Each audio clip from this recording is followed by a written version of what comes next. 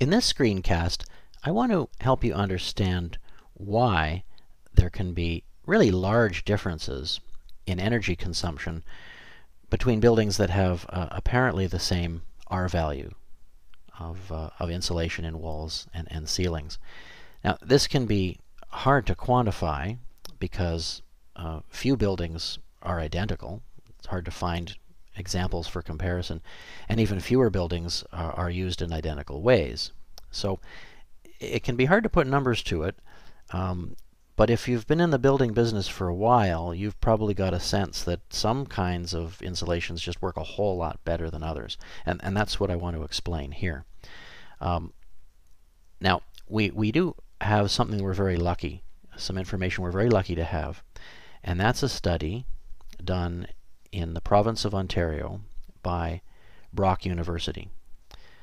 They had the opportunity to analyze the energy performance of two homes in southern Ontario. Both homes had identical floor plans. Both homes were built by the same crew, and they were wired for all kinds of measurements for a 1-year period of time. Indoor temperature, outdoor temperature, wall cavity temperature, energy consumption. It was all analyzed and graphed. The only difference between the two homes was that one had standard fiberglass batt insulation in the walls, and the other had a foam-based insulation system in the walls, structural insulated panels. The attics of both homes were insulated with the same fiber-based system. And what they found was that over the course of a year, the foam-based home used approximately 50% less energy than the fiber-based home. Now that's an enormous difference for homes that were virtually identical in every other way.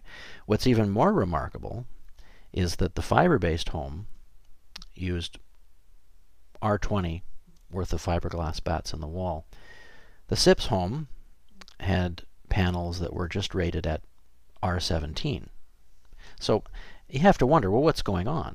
I mean, this surely would be at a disadvantage, and yet it uses half the energy. So to understand why this is happening, you need to think back to something that you may remember from high school physics class, and that's that there are three kinds of heat transfer mechanisms in the universe.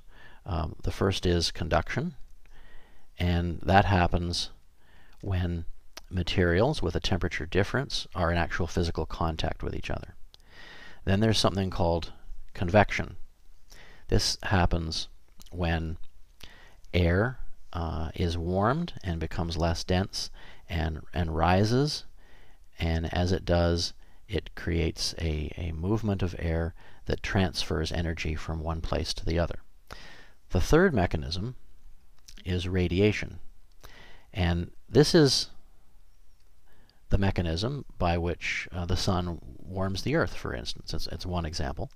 The sun, the earth, there's 93 million miles of vacuum between us. So conduction and convection certainly can occur. The fact that the earth is warmed by the sun shows that radiation is at work in that situation. Now, the main takeaway here from this screencast is that R values of insulation only address one of the three heat transfer mechanisms. They only address conduction.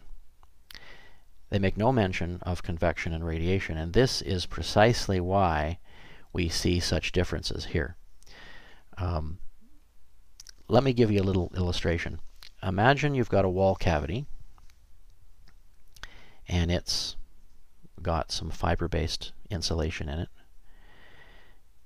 Now, it's a winter day. It's nice and warm inside, and it's quite a bit colder outside. Because air can move through fiber-based insulation, convective air currents are set up within that wall cavity. Now, this is true even when the wall cavity is sealed. As we know, very few wall cavities are completely sealed, even when they do have vapor barrier and air barrier and all kinds of things. That just makes matters worse. But let's just imagine for a moment that the wall cavity is completely sealed. We're still going to have convective currents set up here in this wall cavity. And in fact, the colder it gets outside compared with the inside temperature, the stronger the convective currents are and the less effective the insulation is. This fact has been proven several times by people down at the Oak Ridge Research Lab. They have created mock-up roof structures, and they've analyzed real-world insulation performance with differing temperatures across the structure. And what they found is that when temperature differences exist to the same extent that they might occur in a Canadian winter, for instance, the real-world effectiveness of that fiber-based insulation system drops by about a half when the going gets tough, when you really need that kind of insulating quality. Now, by comparison, if you have some kind of a foam structure, that could be spray foam or sheets of foam, or it doesn't really matter. These foams are really very impervious to air movement. Air just can't get into them very far. Even open cell foam doesn't actually allow a lot of air to move through it, and certainly not closed cell foams. So the difference that you're seeing here from one kind of home to another with apparently similar insulation values has to do with the fact that the fiber-based buildings, fiber-insulated buildings, can often have a very high heat loss due to convection, but that's not measured whatsoever in the R rating of the insulation. This, I think, is one of the areas where building codes could be improved considerably, because all we have to build to now is to meet a certain R level. But R level is only part of the equation. It's only the conduction part. It's not the convection part.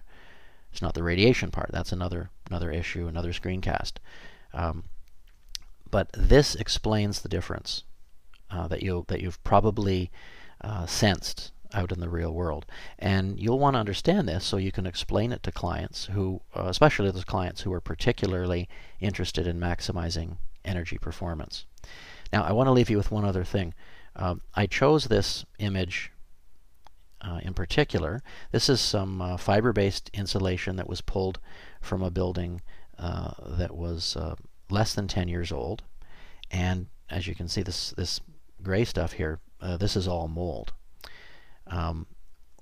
For the same reason that convective heat loss can be considerable through fiber-based insulation, this insulation is also vulnerable to mold growth. The mechanism is something that you may understand.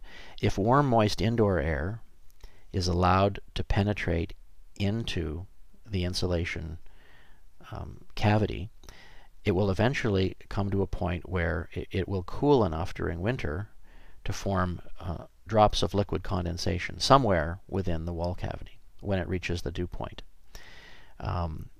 Moisture inside of a wall cavity is not what you want. Foam-based insulations, especially closed cell foam-based systems, don't have this hazard because they've shut down the convective heat loss. That's really why foam works so well, and why, from a mold point of view, it's also a whole lot more reliable.